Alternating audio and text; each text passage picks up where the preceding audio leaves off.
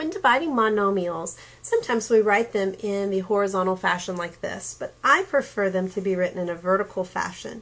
So I like to stack my terms so that I can see which one's on the top and which one's on the bottom. Let's start with the division, and that has to do with the numbers that are in front. So we can divide 24 divided by 6 and we would get 4. Notice that I'm writing this 4 on the top because 24 was bigger than 6 and 24 was on the top. Now let's look at the x's.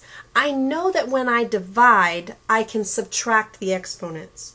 So I'll do 6 minus 3. I know the new exponent should be a 3, but does it go on the top or does it go on the bottom?